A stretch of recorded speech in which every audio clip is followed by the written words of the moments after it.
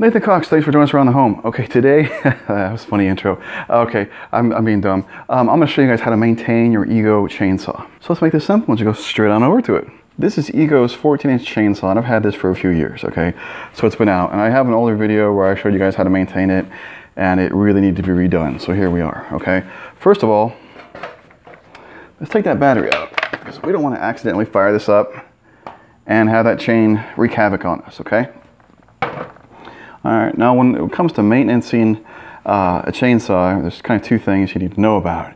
It's kind of like the chain itself and the lubrication point, okay? So right here is where you put the bar oil. So you would normally just tip this up, open it up,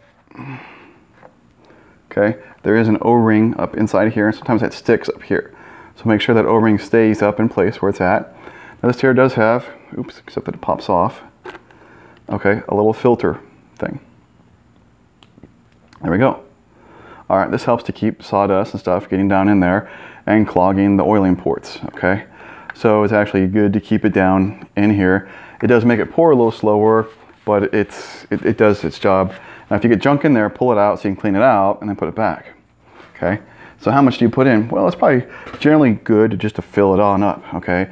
So get yourself a little funnel. I won't do it here because I think you get the idea. You just put the oil in the hole, okay? And when it starts filling up and you're like, okay, it's not, it's not going down anymore, then you're done. And there's a little window right here, so if you want to put the cap back on, carefully not to strip, cross thread it. And you'll see there's a window there, and you'll be able to see how much oil is in there. That's really more for when you're using it, so you can like look and like, oh, I'm halfway down. It's maybe, keep an eye on it. Okay, I'm a quarter. I only got a quarter left. Let's fill this puppy back up. Okay. So if it gets down to around a quarter or a third, and you still got work to do, take time and refill it.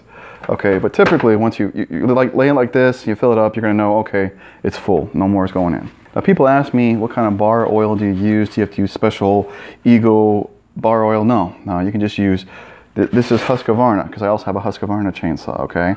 You can also buy some generic brands, like, Lowe's has, I forget what it is, doesn't matter, it comes in a black, tub like this. Most of them come in like gallon things. I think you can also buy quarts. Now, in some places of the country where the weather is more extreme, there is a summer and a winter version. Obviously, the winter version is thinner because it gets so cold that this is, thicker than molasses. Now I'm down here in South Missouri, and I don't think they really have that down here. I've always just seen one bar oil, but just check with your local supplier. When you go in the store and be like, hey, do I need a special winter version? Is it that cold around here? Oh, and then I always, now you don't have to do this, but I empty my chainsaw because I don't use my chainsaw.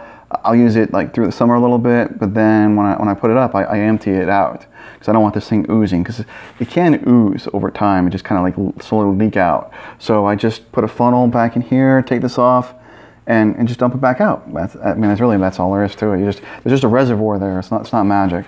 Okay, now we're gonna talk about the chain, which is very important to talk about because obviously this is doing all the cutting, right? Okay. Now you might be asking, how do you sharpen the chain? There'll be a separate video popping up top right corner of your screen for that, okay? I show you how you can easily do it with just a small stone, a little grinding stone, and your drill. And you can really do a pretty good job by yourself. You can always take your chainsaw into a local shop and have them sharpen it there too, so either way. The first important thing you should be doing with the chain is you make sure it has the right tension, okay? So on this Ego here, this whole setup is toolless. It's kind of nice. You got this really big roller here, lefty-loosey, righty-tighty, just a regular screw, and it loosens it up. You don't want to like take it off. Well, we will take it off in a second here, but you don't want to take it off right here. Just loosen it up, okay? Then you can take this and this adjuster right here. All right, so I'm going that way, and I'm loosening it up. See, very loose. And see, if your chain gets loose, I remember I had a friend and we were cutting down a bunch of stuff for a job, and he kept stopping and sharpening his chain. I'm like, dude, you didn't hit anything. Why are you sharpening it? He said, it won't cut, it won't cut. I checked it and it was loose, and when it's loose like this, the chain will actually kind of roll out of the bar and then it won't cut, okay? So you gotta have the right tension, okay? So that is obviously way too loose. On this little guy right here, I find that you can basically just about you know, without going crazy, with one finger, if you can kind of snug it up and about stop, you can lift it up just a little bit like that. There you go, you know. You don't want to crank it super tight to be like, oh, I want it really tight so it never, no. It's got to have a little bit of flex there, or you're just going to like prematurely stretch out your chain and cause extra wear and tear on a motor. So it's got to have a little bit of flex, okay? And then you tighten it up, okay? You want to make sure that's pretty decently tight. Obviously, that's made to do by hand. It's made out of plastic, so don't go roiding out crazy on it, okay? It needs to be tight, but don't go crazy.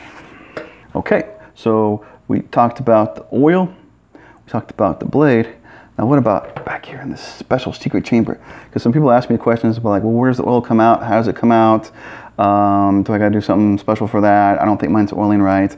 Well, it needs a little bit of runtime for it to start oiling, okay? And so we also gotta make sure it's not clogged. But for those of you who are like wondering, well, how does that work?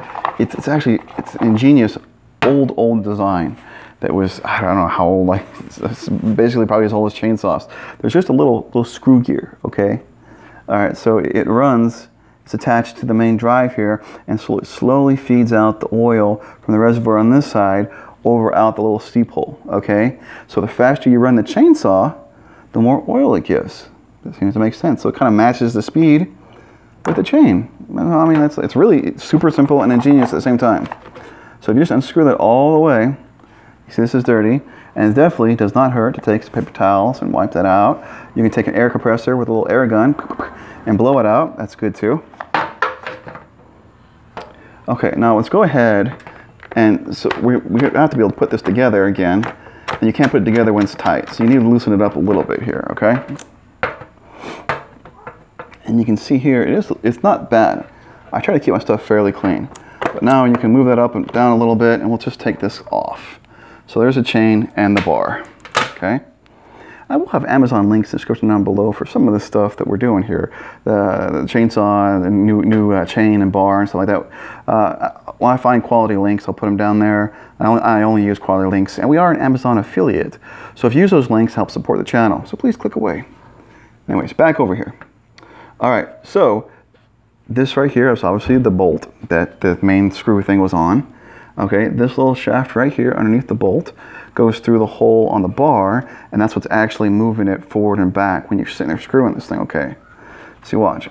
I don't know if you can see it move, but I'm actually moving this thing, okay, back and forth when I turn this. There's also, hard to see because there's sawdust in there, but there's a little straight screwdriver slot right here, so you can also do it with a screwdriver, because that's how traditionally chainsaws do it, is you have a little screwdriver up here, okay? But this one added this little hand thing here, so it's like toolless if you want it to be. Okay, and if you can see it or not, right here there's a little slot, okay, and there's a little hole right about there, okay? Zoomed in a little bit for you guys. And that's where the oil seeps out from, and it just drips on the side of the bar against the chain, and the chain just kind of grabs it. It's sloppy, but effective. It works. You really don't have to worry about it. As long as this is not gunked up over here, we're good to go. We're just going to put this thing back together, okay? So, I'm going to grab our bar, kind of try to get the chain back on it a little bit. So slip the chain over the gear, the bar in place. We gotta find that little notch. There we go. Let's make sure the chain is in the groove. Throwing off my groove, man. Okay. I think I kept a pretty good camera angle this whole time. Oops. Probably helps if we do that the right way.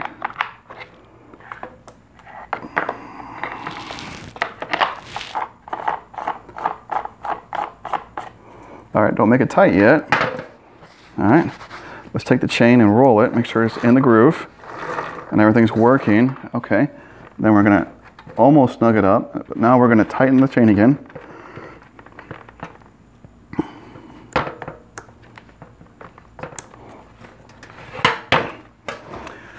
And we're done. We did a whole bunch of maintenance right there. So I hope that gives you guys the information you were looking for. I really do. Please share this video. Always helps out, and always helps to share it with somebody else so they can learn. Please take a moment, subscribe to the channel, hit that bell for notifications. We're always putting out new content. Check out our website, hundreds more videos organized really, really well. And there's another video for you guys to check out. You guys have a great one.